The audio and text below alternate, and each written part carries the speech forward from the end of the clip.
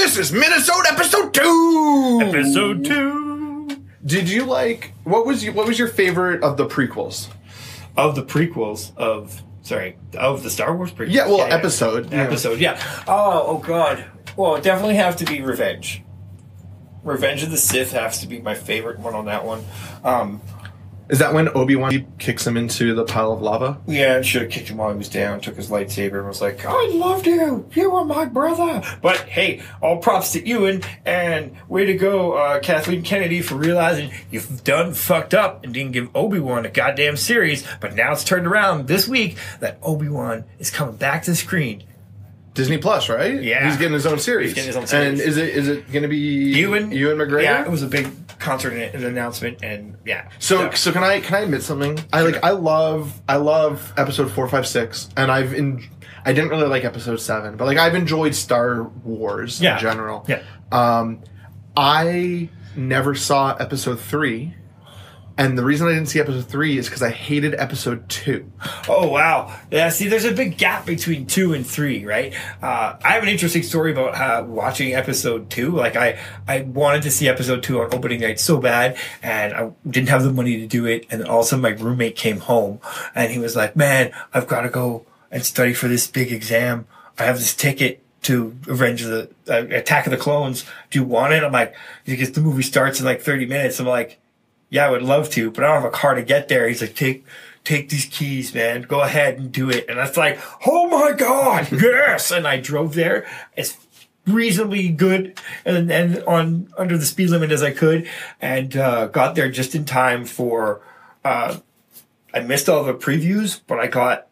For the start? Yeah. For the scroll? I sat down to longer, in a galaxy far, far away, right? I was like, fuck yes, opening night. It was like, and I liked it. I liked episode 2 a lot more than I liked episode 1 for sure. But, it was great. And that was the weekend of my 23rd birthday. Okay.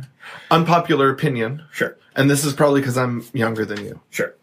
I was grade 5 or 6 when episode 1 came out.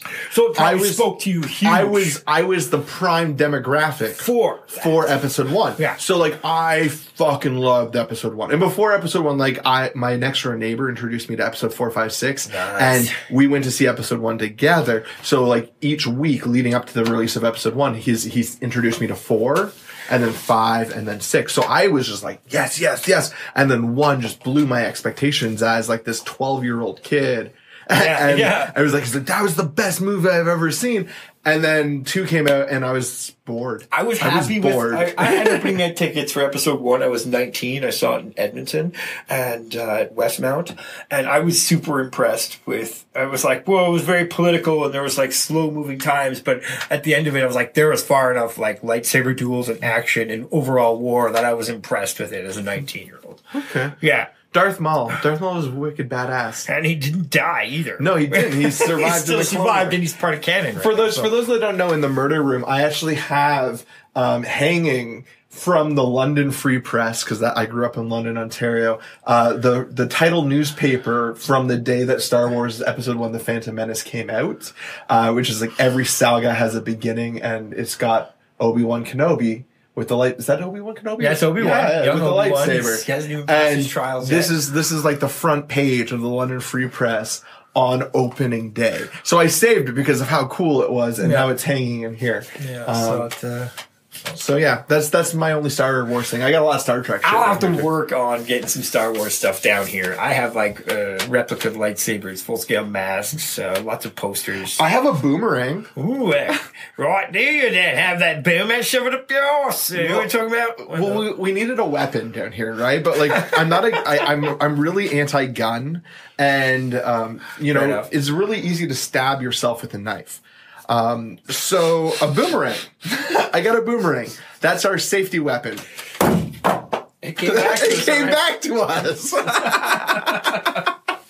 Guys, I love life. That's great. Kingsbury, what's been? Oh, actually, you know what? Before we get into this, we're still drinking Overflow. Yeah, we're still drinking Overflow. Last Minisode, we were drinking Overflow. We love it so much. We're drinking it again. They're a part of a concert series that also another beer we like to drink. I wish I had some here right now, and I'm thankful that they now carry out by me in Canada. They gave us beer before, right? Yeah, and we drank. We talked about it on like episode 1 or 2. That's Vimy Brewing Company. Fuck yeah. Yeah, man. They're super awesome. We fisted each other. Yeah, fisting. Super hot. No, I meant fist bump. Yeah, that's what I meant to. Shifty eyes. Anyway, Vimy Brewing Company, and they have another show coming up involved with the same Dirty Birds Comedy Festival series. Episode 1. Go back to episode 1. Minisode 1. Well, also listen to episode 1. Yeah, that was a great one. It was awesome. Awesome. So, and it's Awesome's birthday today. We're recording this on Awesome's birthday. Happy birthday, Awesome. You're awesome. So anyway, that's happening. And that show on October 18th, Friday night. It's going to be a killer one down at Vimy Brewing Company in Loretta and Gladstone. Enjoy their beer. Yeah, so once again, this is in Ottawa in October. We've got the Dirty Birds Comedy Festival coming out. It's going to be a lot of fun. Super huge. A nice way to showcase some great Canadian comedy talent. Yeah. In the city. We don't have a lot of comedy festivals. We mentioned that before. So it's nice to have this kind of coming in. This one's going to be super huge. And check it out. They're attached to some really cool breweries. So, like we said, Overflow is October 17th. Last episode, Vimy is October 18th. October 18th. Is there a third one? Stray Dog. When's Stray Dog? October 19th. Of course. Yeah, day. Bam, bam, bam. All 3 in a row. They're going to be different shows, right? Yeah, all different shows. All different shows. Because it's a festival. Head to dirtybirdscomedyfestival.com and check it all out. There's links to all the tickets for any area of the town. We got them northeast, southwest. We got them out in the suburbs, folks. There's a bunch of stuff there. Yeah. So head to dirtybirds.com and you'll find out. You're getting paid for this, right? Yeah, absolutely. Awesome. Okay. Then we can promote the shit out of it. This is me promoting the shit out of it because those are my stages. Like, please come to these shows, guys. Yeah. We need beer money. Or beer. Like in these breweries. New MacBook money. Yeah. Yeah. If you haven't heard why we're on Minisode episode 1. Yeah, go back to 1. It's only 28 minutes. That's only 20 minutes. You'll have fun. It'll be fun. There's no ads. Sorry. Yeah, and no air melodica. No. Not this time. Damn. But there is a boomerang. A boomer! Rory Boomer! Oh, it didn't come back to me. Well, you piece of trash. You threw it underhand. I know. You threw it soft pitch style. I wanted to, kind of catch the Pink Panther in the face. Oh. It didn't work. He's only pink because the foam is pink. So what, does he identify himself as, green? I don't know. Maybe he's colorblind. True. Like dogs? Are dogs colorblind? I gotta stop smoking so much weed with you. We didn't really smoke that much. It's a lot for me. Owner of Absolute Comedy. I'm going to tell this story. Oh, shit. He's colorblind. Oh, that's right. He's colorblind. I found that out because I have a story because my brother-in-law's colorblind. And so I wrote a joke about how we went to Subway and he called the orange cheese the green cheese. This isn't a real story by any means, right? Or is orange and red? It was orange and red. Like he called the orange cheese the red cheese, orange cheese the red cheese, orange cheese the red cheese. Yeah. And at the end, they're like, no, I'll have the green cheese then. It's a long story. It's not really worth the punch. I don't tell it that much anymore. But I told it once, and he was there, and he came up to me afterwards, and he's like. I'm colorblind. And I found out, he's like, I think it was after he bought a car that was supposed to be one color. And it was another color. But it was also part of the reason why Absolute Comedies are really bright purples and greens. Yeah. He's like, yeah, I'm a little colorblind. It wasn't, in fact, until his 50th birthday party that Colin O'Brien got him a pair of glasses. He got him a pair of glasses that allowed him to see the right color. And he turned around and looked at the stage and he's like, oh my God, this is fucking horrible. Let me choose this shit. This is 12 years later. This is just a couple years ago. All these comedians using these photos of this stupid purple green light. Oh gosh. We love you, Jason. Don't fire me. Yeah. Yes. We weren't being paid to say that either. No. All right, so you're talking about this week. We're going to talk about breastfeeding. Yeah, well, we mentioned it on the last episode that we wanted to talk a little bit about that journey. Yeah, that journey. But before we really get there, like, Chris, it's almost back to school. You've got a kid going into grade 1. Oh, yeah. Right? What the fuck? Tell me about all this back to school shit, because I saw in Walmart in like an ad in the States, this isn't here, they've got fucking back to school bulletproof backpacks. Oh, USA, you're number one. Number one. You're number one. Donald Trump. You know, if we had those up in Canada, it would be like, hey, you want to go to school on hailing days? You can just wear the bulletproof fucking helmet. You know, up that is your backpack. Yeah. Or like, you could use it as fencing armor. Yeah, fencing armor, for sure. I bet you it's solid enough that you could pick it up and use it as like a punch bowl. He's just upside down. Oh, look, it's a punch bowl. What? I don't know. Is it like a hard backpack, or is it just like Kevlar? We don't really know what these things are made about. Yeah, but it says they're bulletproof. Yeah. Which, you know, when I'm thinking about back to school, I'm thinking about gun safety. Totally. I'm totally thinking about gun safety. That was the first thought of my mind today as I bought back to school supplies. No. Did you buy a backpack today? Oh, we did. Yeah. Yes, we did. Eddie picked his own out. He was ready for it. Was it bulletproof? No. But honestly, the camouflage bulletproof ones were all out, right? So they're an early seller, right? They super are, and it's really strange. You have to go to Cabela's for it. You never know what school is going to be the target this year. No, that's true. You just never know. But it's my white school, so it should be legitimately a concern for me, right? Have you talked to your kid about gun safety? Yes. Because like you guys live out in the country, right? Absolutely. So like he doesn't even get toy guns at the house. No, and when the toy guns come in, I teach them how he has to play with them. Well, like what type of toy guns? Like cap guns or water guns? Cap guns. Water guns are a little bit different in the summer because I've explained that different. But like anything at like Nerf or anything along those lines, anything with projectile, I'm like, Eddie, you can't just shoot that willy nilly. And even the ones that look like replicas that don't do anything, you can't shoot that at me either. You can't point it at anybody's face. No. And immediately put it to the ground. I'm like, no, it doesn't go there. And then that's not what this does. I'm like, when I was like in grade 7 and 8 and even younger, I remember the dollar store, Dollarama. They used to sell these black replica handguns that you would put orange bullets and orange rubber bullets. You'd cock it and you could shoot it. Man, and you got hosed on this stuff. The stuff I got at 7 and 8 years old, I had replica AK-47s and Uzis. I had an arsenal as a child. I swear I could have tried to make my own like war movies with all the replica props. We would do like action movies and spy movies. Yeah. Mine were like literally war recreation stuff. It was crazy. So, dude, you had to really, you really have to cut out like the Nazi stuff. What are you talking about? This is Vietnam. I was watching a lot of Vietnam stuff. I was trying to make a joke. It really fell flat. You know when you think like you see a big joke in your head? And kids duck stepping down the street does freak a lot of people out. Not going to lie. You also laugh like that too a little bit. She's like, oh, look, they're cute. But they're fucking racist. Ugh. Horrible. All jokes aside though, like we teach gun safety at the house because a gun is the ultimate tool. Do you guys have a gun? I do not. No, I do not have them on property. No, okay. No.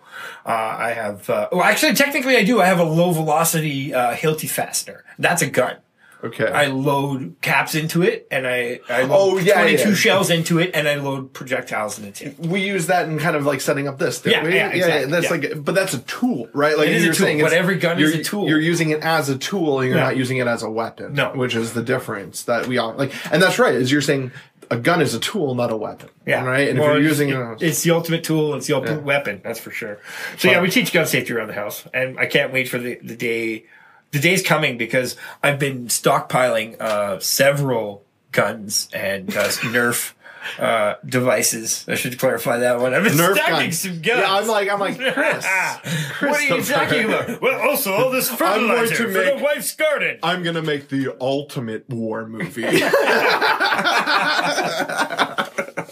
Spielberg ain't got shit. No. So, no, I've been stacking up like Nerf guns for Eddie when he's old enough to like really appreciate it and get like some safety glasses on. So you're gonna bring it in and you're gonna like have some fun with it later. Yeah, we're gonna have some fun with it later. But right now you want them to learn the respect for it first, right? Yeah. And that's important. I think that's super important.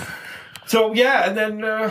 So yeah, I didn't mean to like. I didn't mean to. That, but that's a major concern, and with kids going back to school in the States, man, it's like it's a fucking roulette game. You're sending your kids on a gamble sometimes, and that's fucking horrific. I was actually talking to Kate about this the other day, and I think we probably should like. We could probably devote like an entire episode to talking about this topic a little bit more. Sure. And like, let's talk. We can talk to people who like own guns and talk to kids about guns safely. And I don't. Talk to people who we'll work on this right? one. That'll be a future episode. When we're back up and running. But like I was talking about how we were talking about the band POD. Do you remember the band POD? Yeah. We are Youth of the Nation. Youth of the Nation, right? And how like that was kind of like an iconic song to us because like. Columbine was our generation. Yeah. Right? And so like when they started kind of singing about like that experience as we were kind of growing up, that kind of became like as much as it was a shitty song. Yeah. A song that we all kind of related to because that was really like the first one that started to hit like, you know, youth at the time that like the youth were I was a youth at that time, right? Like, I was 19 when Columbine happened, and I was actually had skipped the day off of class and drove out with a buddy of mine to see my mom. And when we got there, she told us about it. And I was like, "Oh, that's not cool." That's an understatement. Heavy. It was. How do you like? Going back to how do you? Everybody did that. Yeah, that's going to be a deeper, darker episode that we will get to. Yeah, talk about something else. We're talking about back to school. Matthew made a boo-boo and took us on this dark tangent. That's all right. Now we're back. Trying to make a joke, a very dark joke. Back to school is actually pretty traumatic, and I think that the original back to school, like the first time you send your kids to school, is like super traumatic for parents. Like, you think, oh, what kind of trauma is that? No, there's trauma there. Like the mothers are. Like, especially sending your Amanda was a mess getting him on the bus.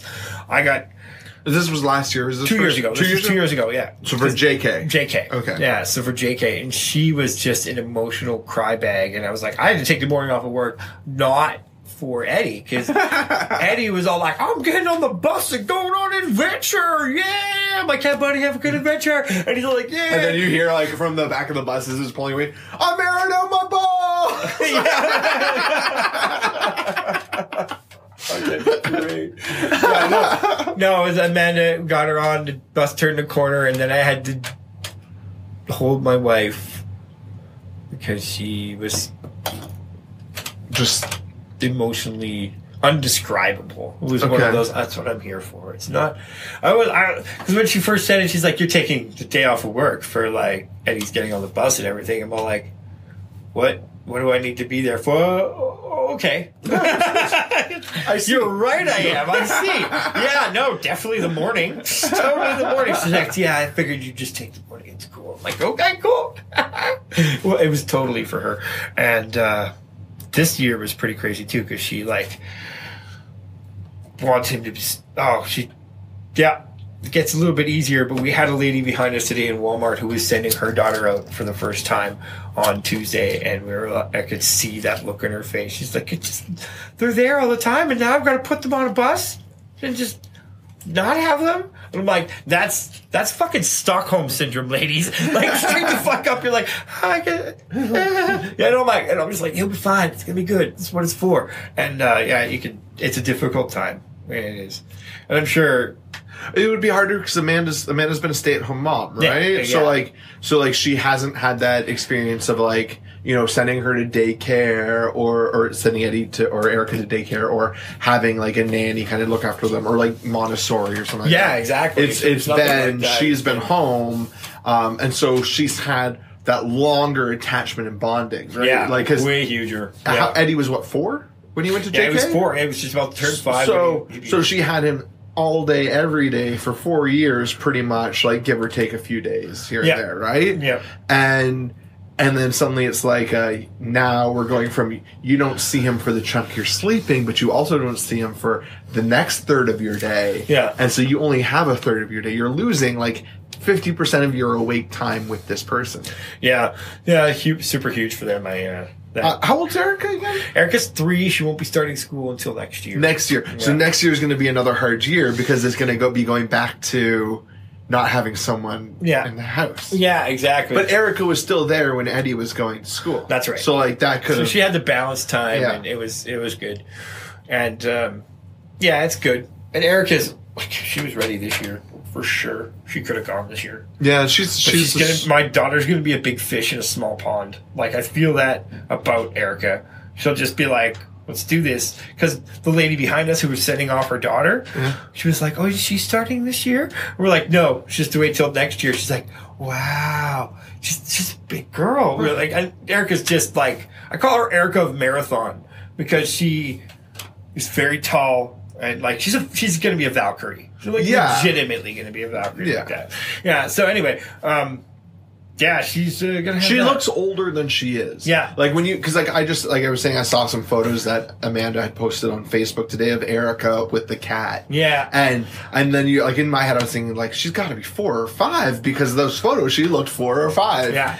Yeah. No, that's it. She's my baby girl. That'll be next year. That's when I'm gonna lose my shit is next year because like oh my god she's gonna start. Your baby girl. Yeah. I got my baby girl upstairs. She has not slept for more than 15 minutes over the last... What time is it? I don't know, 5? Oh my god, it's 6. I woke her up at 2:45 to feed. Well, she woke me up at 2:45. It was supposed to be 3 a.m. feed. Yeah. And I do the overnight feeds right now, so like because we're pumping as well as we're breastfeeding. So...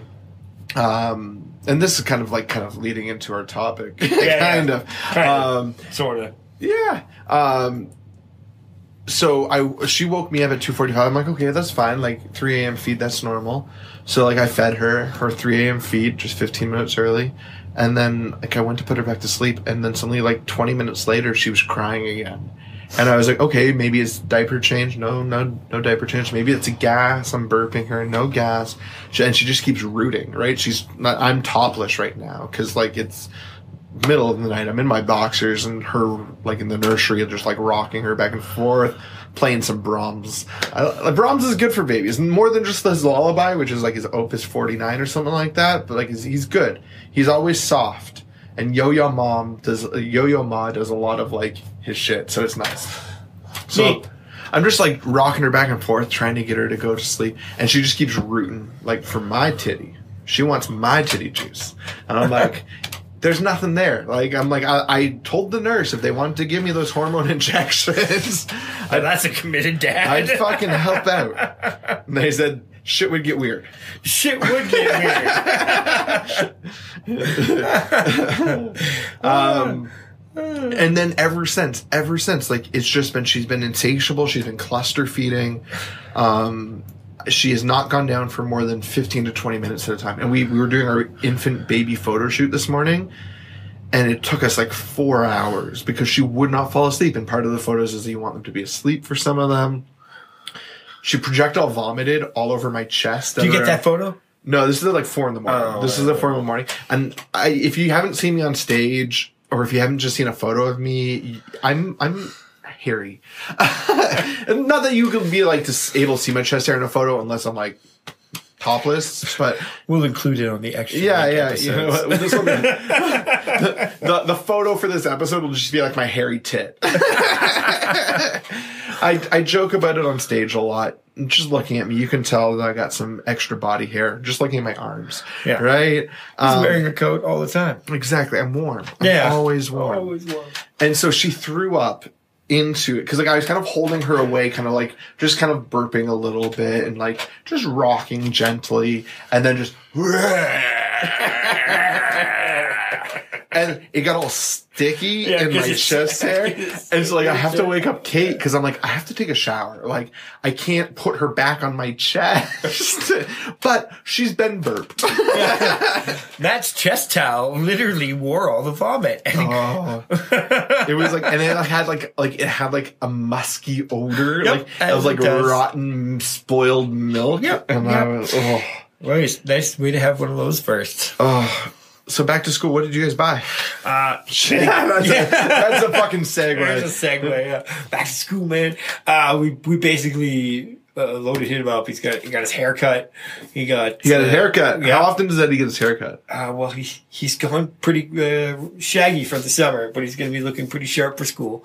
About usually every 3 months. Okay. Yeah. How old was he when you did the first haircut? Year and a half. Okay. Did he fuss? Oh yeah. No, because I was like, stay chill, and he was like, yeah, okay, stay chill. The second one we took him to, he fussed a lot. Okay. And then we stopped for like a year and a bit. 2 years. I'll cut her hair. Yeah. Amanda does a lot of that at home too. Like I can't cut hair, but I'll cut it. Yeah. It'll grow back. Which leads us to our first ad, Champ's Barber Studio. Would you like a discount haircut? Everyone does. $5! All you need to do is sit down and trust this maniac with a pair of scissors. Bring a bowl for the easy cuts. Easy cuts only $4.50. You get to keep your ear when you go home. That is not a guarantee. I have the special the Van Gogh. They come in. All I do is snip off the ear. And we're back. Oh, yeah. So, what else did we buy? We got him a couple new pairs of shoes, bunch of pants, socks, all his school supplies, and his haircut and lunch. So it's not cheap owning a kid. That was like with lunch for everybody was $250. Oh shit. Oh, I also got socks and underwear, 2 pairs of shoes, yeah, a bunch of pants. Okay. So that's but you know what? Here's the thing: is like it's we when we go into this experience, we understand it's going to cost money. Yeah. Oh, yeah. This isn't just like this is going to be low cost. Like we have someone who's growing all the time, and we're going to have to replace everything every few months. But you know what? I think Amanda, I know personally, does a really great job on the Buy Nothing groups. Anybody listening, maybe you should just join that and enjoy the Buy Nothing groups that are around on your local Facebook page. And maybe like because we're gonna do an episode, like a full episode where we talk about like mommy groups on Facebook. So maybe like at that same time we can talk a little bit about the good Facebook groups to join to help his parents. Absolutely. Right? There'll be a bounce later in that one for sure. But yeah, so and I'm also excited for our upcoming segment called like worst mommy post of the week. Yeah, mommy post of the week. Mommy post of the week, where we're gonna go through like mommy groups on Facebook and we're gonna expose the deepest, darkest shit. Yeah, for sure. Because the fucking threads get carried away. I know. Kate's shown me a few. Yeah, she's shown me some about like the dog pit, right? Because she's in a Facebook group about the Bruce Pitt dog park, and she'll be like, oh my god, like we should call the police on these people. Fucking murder you and your dog. Just a visceral hate flowing through the internet. Like, it's the worst. Oh, super bad, the internet's the worst. And like I get sucked up into Twitter. Twitter's the worst. I try not to engage in that because I know it's the worst. But the thing is, like, it just makes me so angry. I know. We're good. We're good. Yeah, because if something doesn't bring you joy, you should just kind of keep it around to make sure it has all your misery and attention. And this is the thing is that, like, Twitter tells me what to be outraged about. That's it, right? It's my fucking compass. It's my outrage compass. Exactly. It shows me where I sit on like the right, left, center. It's like I agree with it. I don't agree with that. Yeah. Fuck census. Just get on Twitter.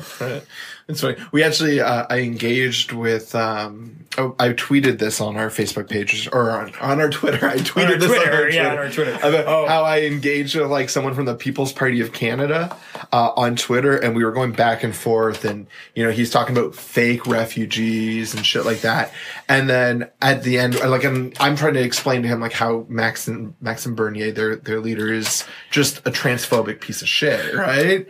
And I'm trying to get him to like just engage on that aspect of it, because he's always hitting back with like, oh, this fence is only going to be along this border, shit like that. He's not giving me anything like that's worthy of attention. And I'm like, and here's your leader. Like, here are the words of your leader. I'm like, we talked about him on episode 1 of Daddy Issues. Maybe you should go check it out. And then he responded, he's like, nah, I'm good. But thank you for being, what was it, cordial? Cordial. Yeah. Even though I was like, Maxim Bernier's a fucktard. I guess that's what counts for cordial. Well, I know. I said transphobic piece of shit. Yeah. Fair enough. Transphobic. Fucktard, transphobic. Yeah, same. Yeah, that's fine. Anyways. So, it's a traumatic experience to send a kid back to school. I don't... You'll know one day. I'll know. We'll have this recap episode in 4 or 5 years. 4. So Erica is going to be beat though. So like I say, she's. But at the same time, like I'm going back to work September 26th. Jesus. I'm only getting 6 weeks off. Right. And that's fair because Kate's taking like 40 weeks, or she's taking like 52. She's taking like a year and a bit. And here's the thing. It's like, we're not going to tell you to vote for because I don't even know what Chris's political leanings are. We don't really talk politics. That's fine. That's fine.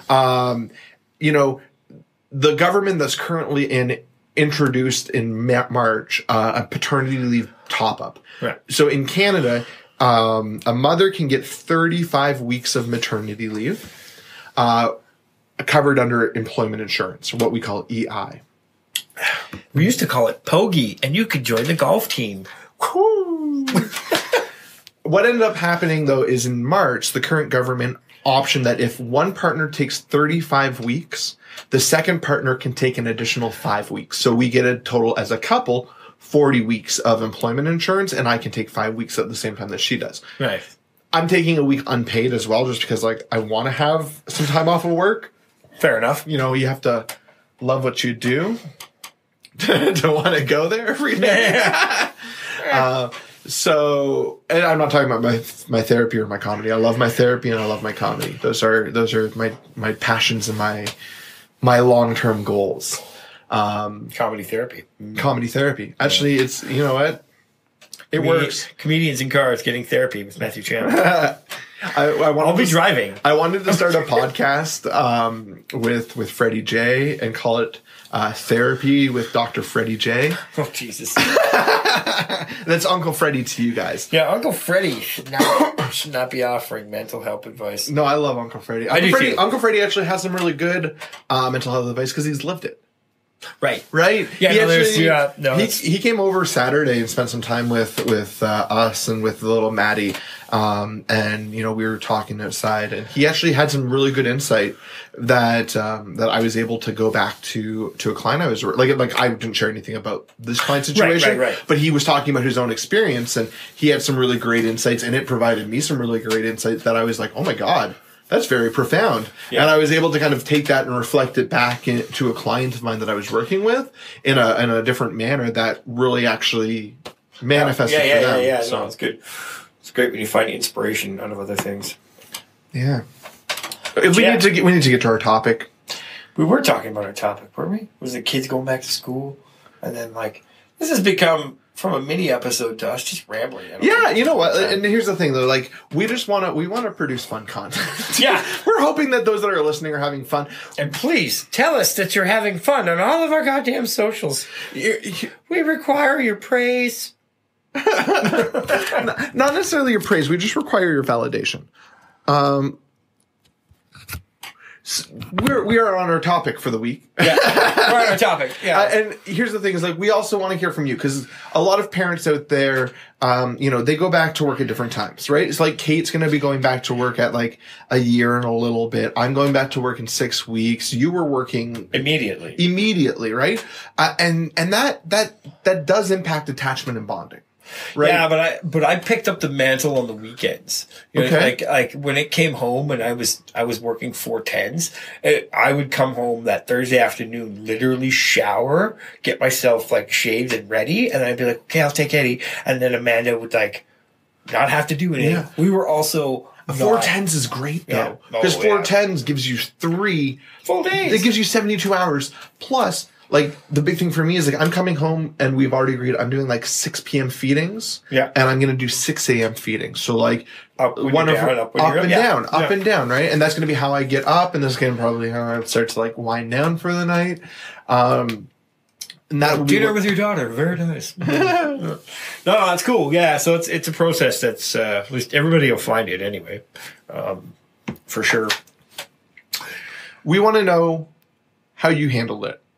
If you're a parent, back to school can be tough, or maybe back to work, right? Yeah. Because back to work is almost the same thing.